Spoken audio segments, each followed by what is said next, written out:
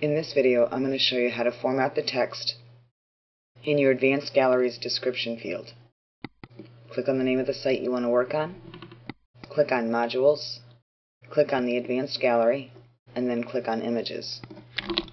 Once here, find the image that you want to edit the description field on, scroll to the right and click Edit.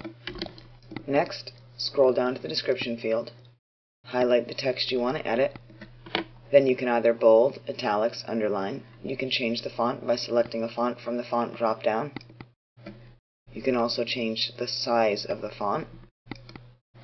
And you can change the text color. If you want, you can even add another image here. Click on the Insert Image icon.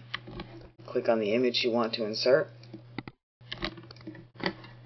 To highlight and edit a large group of text, simply highlight all of it. Change the color if you wish. Change the font if you wish. You can bold it, italics, underline, anything you wish.